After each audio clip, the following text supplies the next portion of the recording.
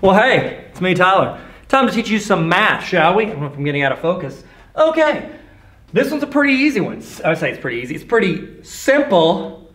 That was pretty good. You should subscribe. Simplify A bracket parentheses B minus C parentheses plus D bracket. Say, pause this, give it a shot, and I'll see if you got it right. Ready, go. And you've unpaused it. Cool. All right, so I'm going to simplify this. Essentially, it's like, you know those like eggs that you like open and there's another egg inside of it and it keeps getting smaller and smaller and there's something in the middle of the last egg, the smallest egg? Essentially, it's like that, but not like that. You want to start on the very center of all your parentheses, okay? And you're thinking, well, that's a bracket, Tyler. Well, what do I do with that? Well, brackets are just parentheses that are outside of other parentheses. So it's like they didn't want to double up on their parentheses like 2 or 3 times, and so they put the parentheses and then they put brackets to just show these are just fancy parentheses. That's all they are, okay? So let's simplify this. We're going to start at the very center. B minus C. Is there anything I can do to simplify that? Is there anything I can do to subtract those? No, there is not. So I'm going to bring everything else down.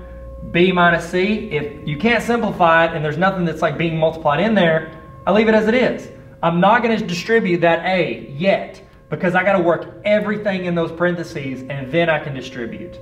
So all it really amounts to is that we're dropping that parentheses.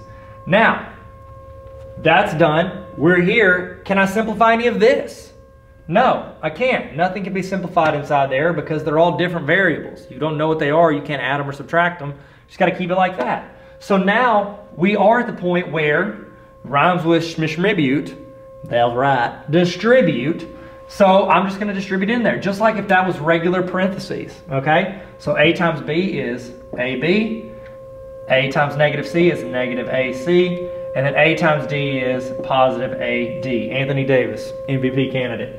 And you're done. That's all you would have to do. You can't simplify these because they have different variables. You can't add or subtract different variables. We can multiply them, but we can't add or subtract those rando variables. And that's it. Let's recheck our questions. Simplify that. Did we simplify it?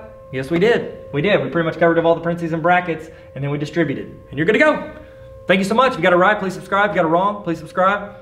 And you won't ever get another question wrong the rest of your life. It's a guarantee. Tarver Academy guarantee. Peace.